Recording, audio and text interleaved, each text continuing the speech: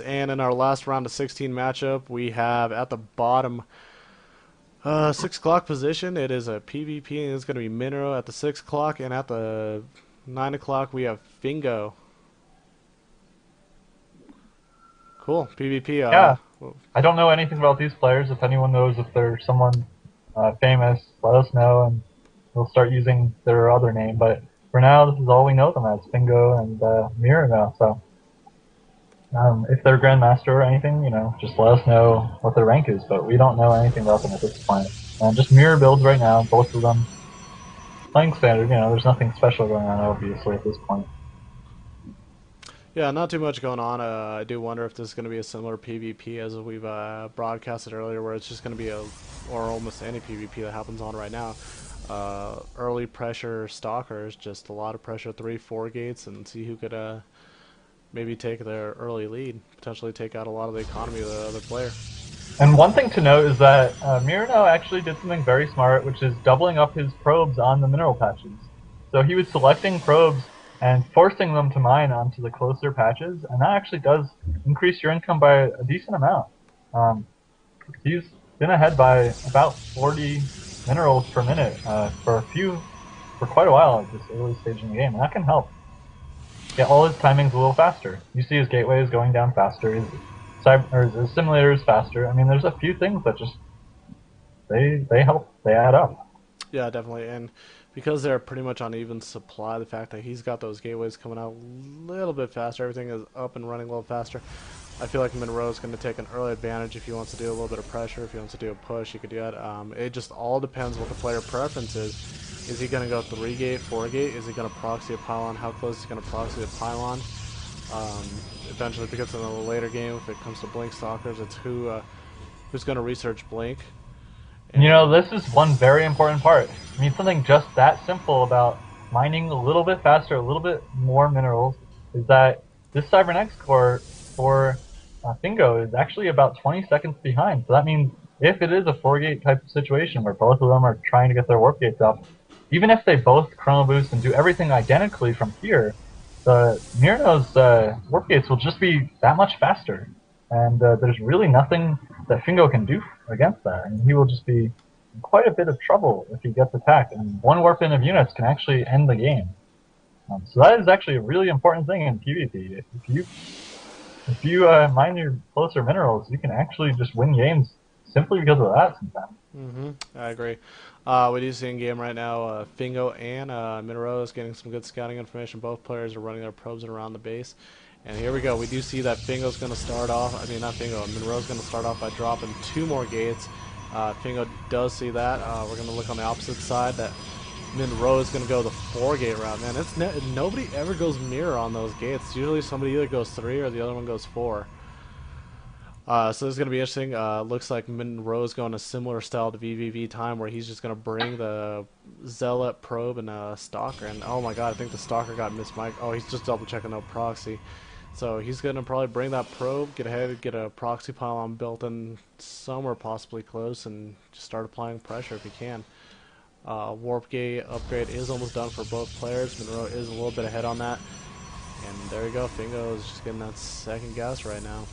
I wouldn't be surprised to see a Twilight console go down eventually. I don't know if he'll probably wait until he gets a good number of Stalkers and defends any kind of initial rush from Fingo, but I don't think he'll be very afraid because he'll always be a warp in ahead, even though he has 1 less gateway.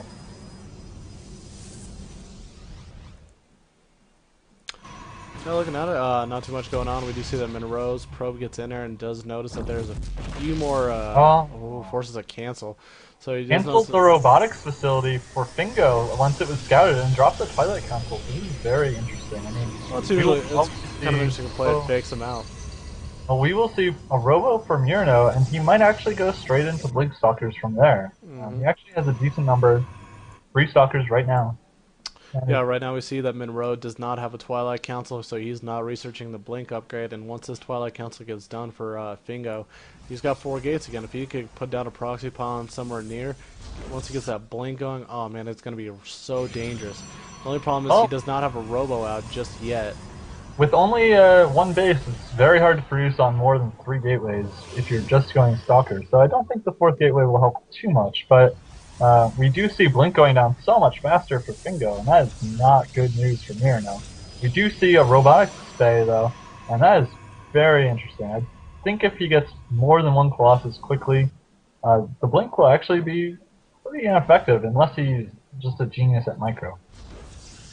Especially without an observer to really give him an advantage in being able to blink onto high ground and stuff like that. Immortal is coming out now for Mir now.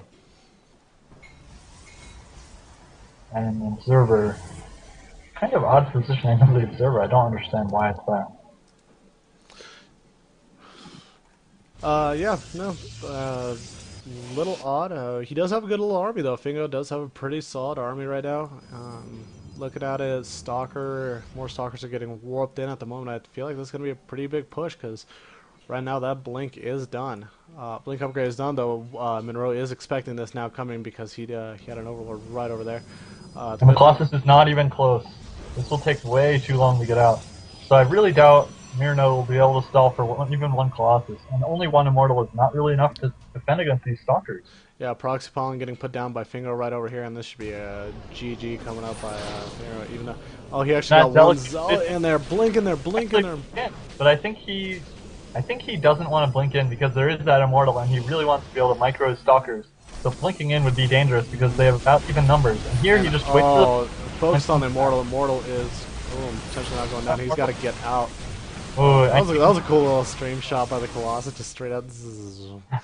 And that actually will be getting patched too. The Colossus will no longer do that kind of animation to attack Blink Stalkers. So that's kind of fun. It's pretty cool though. I liked it. I've actually yet to see that before. That was cool. So I was just like, oh. It's always funny. Aliens picked up in a medevac and the flame just goes all over the place. Yeah.